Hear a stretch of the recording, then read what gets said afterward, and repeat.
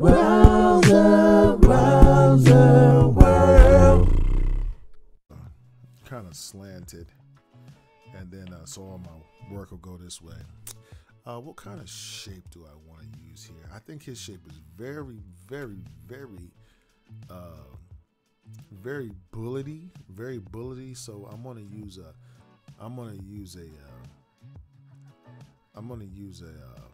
bullet shape here. So I'm gonna do something like this here.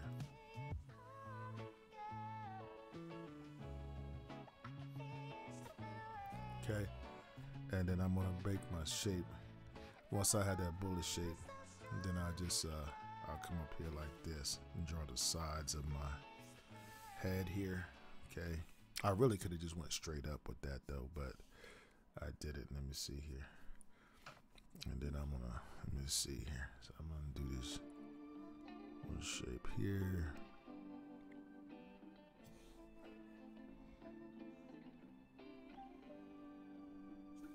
Okay, and then we're gonna put our little circle here for the earring. Okay, I could have went with more of a, I don't know.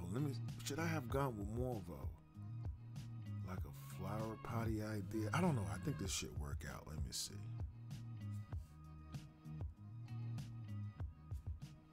Okay. Okay.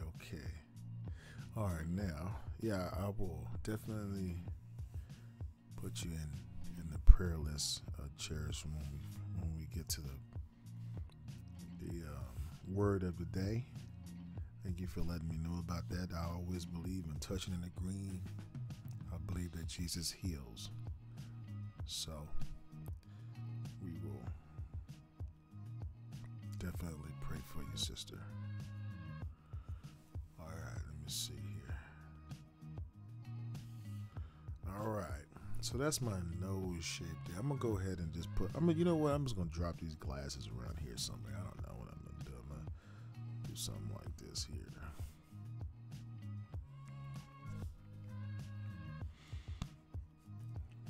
I know it don't have to be exactly right. Just I'm breaking it down so that it's simple. You know what I mean? You ain't gotta do all that. And I know it's a little bit of a 3/4 view, and I cheated. I will admit, I cheated a little bit on my 3/4 view, but ain't nobody gonna know, right? Let me see here. You know what I'm gonna do? I'm gonna do this shape here first, and then I can do like this.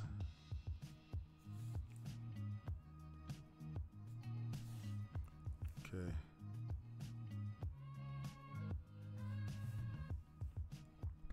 Yeah, you gotta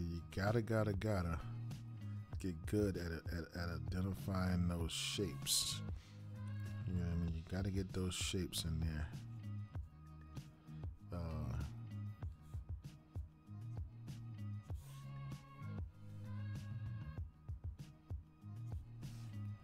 Gotta get those shapes in there.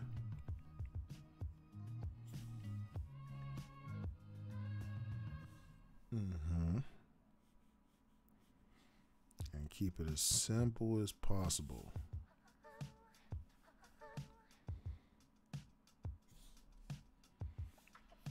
Okay, I think I gotta get his little mustache in there. So I could just do one line right here. I could have did it like that, but it don't matter. I could just do it like this. That's why I wish I would have did a little bit more. You know what? I still can do this. I can do it like this and add it on there. You know what I'm saying? Just a little bit more squareness to the jawline. And then I'll just add this part down here. Nobody will know what I did. It just looks like a piece of the beard right there. You gotta stay thinking. Sometimes you might have to make an adjustment mid-cartoon. And if you don't know how to, if you're a person that looks at the problem and not solutions, that might have been like, oh my gosh, I gotta start all over. All right, let me see here. Now his eye shape, to me, he has very small hooded eyes. So I'm gonna go with something that looks like a maybe like a right triangle almost, but I'm gonna go very small, something like this, and then like that. And once again, I'm gonna just going to suggest it in there. Very simple shapes like that. And then we can see here that his eyes are really, he has those eyes where they kind of fill up the whole shape a little bit. So you got to fill up the shape a little bit like that. Oh yeah, that's perfect. That's perfect. That's perfect.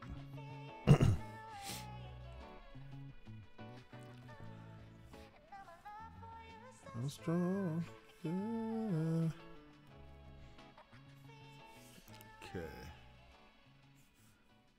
Okay. All right, I like that right there. So now what I'm going to do here, I got to get this hat in here. Okay, so this is a very straight brim almost. I think we could put a little bit of a bend in it, but you know what? I think it'd be cool if we just did it straight like that. Cause that's the whole idea. That's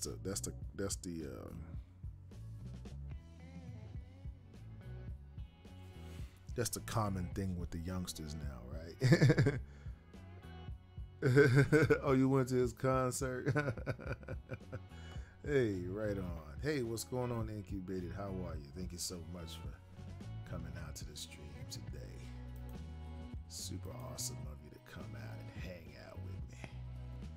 Okay, let me see here. All right, now we're going to do this right here. So we're looking at this being the top of the arrow. So if this is the top of the arrow, that means that this is where when we draw this piece out here, right, we want to go up to the top of the arrow. And we want to come around. You know what I should have did? I think I should have went a little bit more rounder. So how can I do that? You know what? This is what I'll do. I'm gonna bring it out some more. Nobody's gonna know. I want to add a little bit more fullness to the hat. So I'm gonna bring it out just a little bit. There we go. And I'm gonna bring this out just a little bit more too. Once again, just to make a little bit of adjustment, just to so I could, you know what I mean? I want it to be more, you know, bigger. And then this part right here would be like that little thing coming off on the back of the hat, right? Like that, right? All right, there you go. Once again, you got to drawing with markers is it's a thought-provoking exercise, to say the least. It's very thought-provoking. You gotta think your way out of situations, right, without balling up the paper. it's like life, right? You can mess up, right, and then you gotta say, man, okay, I messed up. So what can I do to get back on track without throwing your life away altogether? You know, sometimes throwing your life away is the equivalent of just going all the way in and saying, you know what, I'm worthless. I can never recover from this. It's over with. That's balling up the paper. You know what I mean? But the good artist says, you know what? They pick the paper up, and whatever they drew, they look at it, then they turn it sideways, and then turn it upside down, and they, you know what I mean? They look at it like this, right? And then they be like, I see what I can do. I know what I can do, and I know how I can fix it from here. You know, now there are points where you do have to start it over. I'm saying that's not necessary, but you can also always do that, because that part is called grace, right? That is when, you know, we understand that we can be forgiven and we can start life all over again if things get too far out of control. You get what I mean? So, but you know, I think that spirituality is all about and mentality are all tied together. You know what I mean? All right. So let me see here. I think let me see. What's this right here? I got a little circle right here. Yeah, look at that circle right there. That's a good circle right there. I think I ought to do that TikTok challenge where they draw circles, right? Let me see. I don't even know what that say in there. Look like I don't know. Almost look like the Wu-Tang sign or something to me. That's what it looked like to me, but it might not be. So I'm not gonna put it there. He might not even like Wu-Tang. All right. All right. Let's back up just a little bit here. Let's see here. Yeah. Oh man, I like this because he got his little bow tie going on here. All right. All right, let me see. Intubate. Yeah. You know. Well, you know, I'm gonna tell you. You know, I see that it got a question here about like. First of all, I really appreciate you encouraging me, and even because you know, the first thing I'm gonna tell you, asked me about. He said, "How do you get good at drawing?" And I feel like I'm not good at drawing. I approach drawing like I'm not good at it. So therefore, I appreciate it when others say, you know what, this is a good job or whatever, and I let that come from the mouths of others. I never praise myself about this, but my mentality is always that I need to learn more. That's almost good enough. Yeah, this way you don't stop learning. You know what I mean? It's not like saying, if you let the praise come from other people, it means more, and then you get. And then for yourself, you know, I always just say, you know, what can I learn today? What can I do? And each face to me, or each drawing, or each thing that every day I wake up and I'm going to tell you one thing that was I think if I had one piece of advice for just artists in general, artists in general, not just artists, I think people, I think this applies to everybody. I think this applies across the board. You wouldn't believe the power of basic, right? Minimalist. You ever seen, you know what a minimalist is? You ever seen those people that they live in a house, right? But they only got like 4 or 5 pairs of pants, 2 or 3, 4, and a shirt to go with each one. Their house is very minimal, not a lot of clutter, right? And when you look at their house, even though you think in your mind, I could never live like that. But at the same time, something about it is appreciative, because you're sitting there like, man, I wish my house was that clean, right? And you think about it with minimalists, right? Think about it. They don't have a lot of stuff to move around. You know what I mean? When they got to move, they can just move. They don't have a lot of attachments to stuff, right? So once again, this all goes hand in hand with your mentality as an artist, right? If you'll notice my style of drawing, you'll see a lot of caricatures do a lot of stuff like all these crazy exaggerations and stuff. And you can do that, but I feel like it's too much. You're moving around too much. You're trying to move too much. I feel like minimalism is a thing you have to learn. You know, going back to the basics. I'm always practicing basic stuff like. Your progression as an artist is going to be tied to going back to the basics a lot, like keeping it simple. And simplicity is like, man, it's something admirable about it. Like I said, when you look at those people with those types of houses and stuff, and you be like, man, they almost don't have nothing in their house. But then part of looking at it makes you understand how disorganized your house is. You're like, man. You ever, like, the other day, me and my wife were washing laundry, right? And it just seems like I'm always washing clothes. I just want to burn my clothes. I'm tired of washing all these clothes, especially, like, I got clothes in my closet that I will never, ever, I don't even look at. I got, like, my top 5 things that I wear or whatever. But the rest of that stuff is just stuff in my closet that I never put on. And I'm like, you know, I get tired of and then I have to fold them up and put them up and find somewhere to stuff them and all kinds of stuff, you know. So I was just talking about my wife about minimalism, and she was like, "Well, you can throw your stuff away, but you better not touch my stuff." I said, "Okay." But anyway, let me go ahead and finish this up here. But yeah, I think that's one of the things, you know, as far as becoming better as an artist. Learning how to see really basic shapes. So everything you see here is to me, you'll hear me call out shapes. Like when I got to the eye, I said, you know what? I think I'm gonna go with a right triangle here, or I think I'm gonna go, or his head looks like an arrow to me, but underneath all of it, what I'm seeing is something that looks like let me show you. Like, yeah, you might see this face, but to me, only thing I see when I drew his face was this. You get what I mean? That's what I saw. And even if I wanted to keep it just that simple, you get what I'm saying? This is what I saw. If I just went real basic, okay? And then you can see here, everything just fits together as I'm doing it. You know what I mean? This still is gonna look like him. The mouth shape, the same thing. The eye shape, the same thing. The line that I put here in between the middle of the face is really all the same thing. It's just me. I'm thinking about everything being very, very basic. No complications. You know what I mean?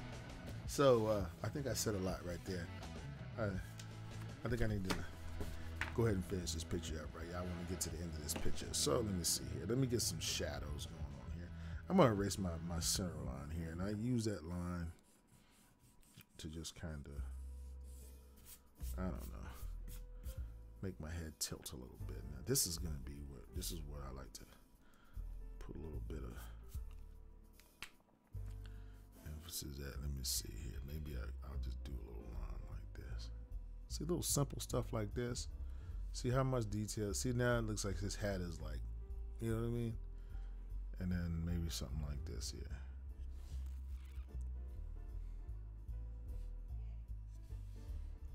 You know what I mean?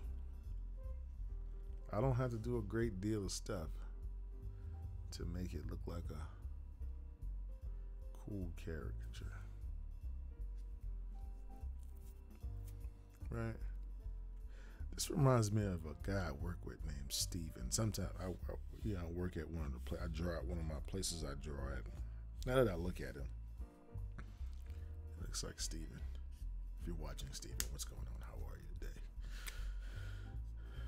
All right, so I think this is all I'm gonna do with this one. I think we don't really need a whole bunch of flash, right? We don't need too much more.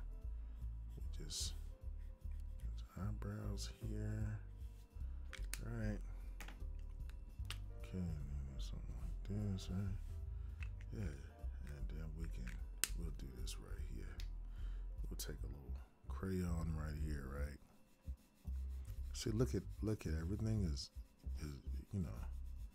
I just take my time. As you get older, you'll see less steps. That's what happens when you get older. That's the gift of being older. As a young person, I think young people think too much. Yeah, I think young people think too much. Sometimes, not all young people, but I think that unless you're not taught how to think, you will think too much, and then that's a lot of times what makes that makes you give up, because when you think too much, you see a lot of moving parts. And then you be like, man, I got all these parts in my life, and some adults do it too. They never learn how to think their whole life. They stay confined into this box where they think they need everything that they see. They gotta have it. If they don't get it, it's not gonna be happy. And then they add more stuff, and then they add more stuff, and then they wind up. Do you see how far away stuff makes you unhappy? People are what make the world go round. People are what make life worth living. It's not no stuff.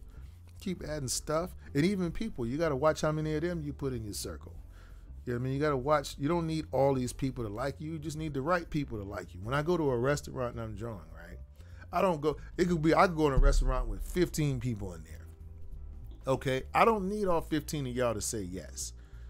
Right? I don't need a carnival to make a living as a caricature artist. All I got to do is go into the place and 3 people get pictures from me. 2 people at each one of my locations. I put my price at a price where it's respectable based off of what my knowledge level is, and then I just go to my locations, and people. I walk in a place and I get some of the hostesses, because they all know me, and they'll say, "Oh, it's dead in here today," and I'll say. And it's because it's like only like 25, 30 people in the restaurant. And I'm like, really? I said, it's 30 people in here. What do you mean it's dead? And she said, well, in restaurant terms, that's not a lot of people. But to me, it's like 30 people. Oh my gosh, this is outrageous. This is a lot. This is a crowd, my mentality. And I'll go in there And I don't worry about the money or nothing. I just go in there and I start meeting people. And my gosh, I got a big board around my neck. I got some pencils and stuff. You know, they know what I do now. And then they say, hey, what, you walk up, what do you charge for that? This is what I charge. Do you want it or not? Yeah, I want one. You know what I mean? Because it's different. It's something that you're doing. People see you out here doing something and you ain't asking for nothing. And then I do a good job for them. You know what I mean? And then I got families in the city, and that I literally, it's crazy because I live in a smaller city now than I did when I was in San Antonio. I had tourists, so I would always work with, I never had to draw the same person twice. But here in this city, it's a lot smaller, but I got families that just do the pictures with me every year just because they want to update it and keep it in their game room. They want, what we look like when we were last year. Every special occasion they come and they say, hey, they'll be looking for me. Where's that guy that draws those pictures? You know what I mean?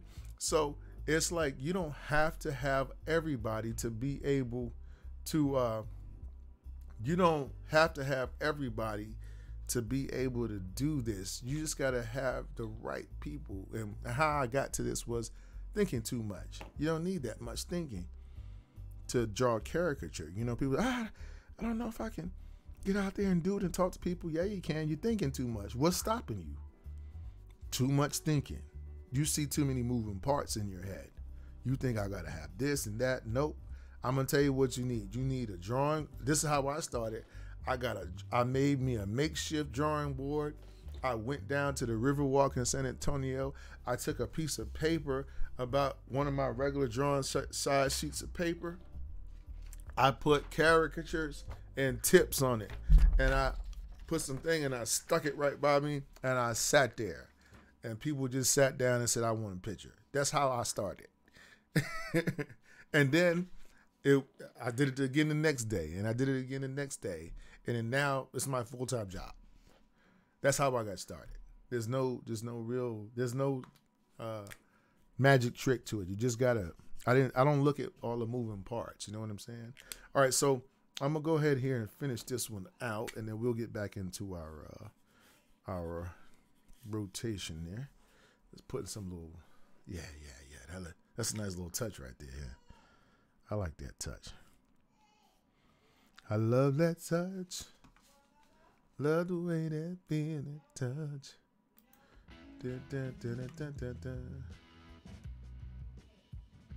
No. I don't have a shop. I don't do shops. I go places and draw people.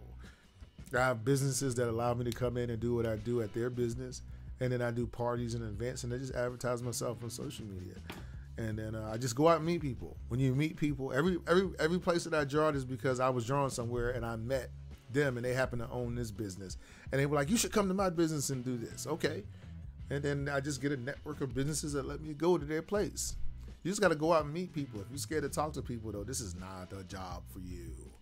Caricature is not just about drawing. It's about public relations skills. Right? What was this guy's name again? Andy Mineo. Andy. Now I know who this is. Is this guy? Is he a rapper? Let me see. Andy. What was his name? Andy. I remember Mineo.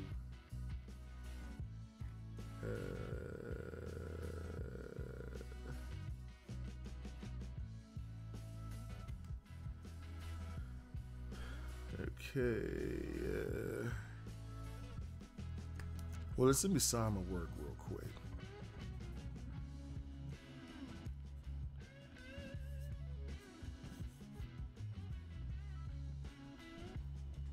Okay. All right. And I think it was it Andy? I think I was right? What was his? Let me see. Yeah, it was. I'll just put his name here. I don't need a lot of distraction.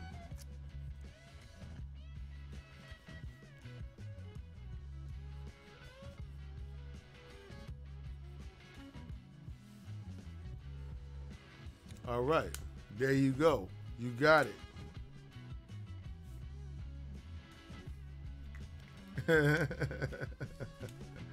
Okay, let me see here. All right, so I'm going to go back to my lineup here, which should be, if I'm right. Hey guys, I hope that you enjoyed that video tutorial. If you did, don't hesitate guys to go ahead and give us a like. Also guys, don't forget to hit the subscribe button below and the notifications button. This way, when we put up new material, you'll be the first to know. If you have any questions about our markers or pens or paper, and you'd like to know where I get some of the materials that I use here on my art stream, there's a link in the description below, so you can go ahead and check that out as well. And also guys, we'd like to welcome your questions and comments so that we can get some new ideas. You know, it's always good to have new, fresh ideas for our next and upcoming videos. Oh, and don't forget to check out these 2 super cool videos right here. So guys, thanks again for your love and support of our channel. You guys be safe out there. And as always guys, I wish you happy cartooning.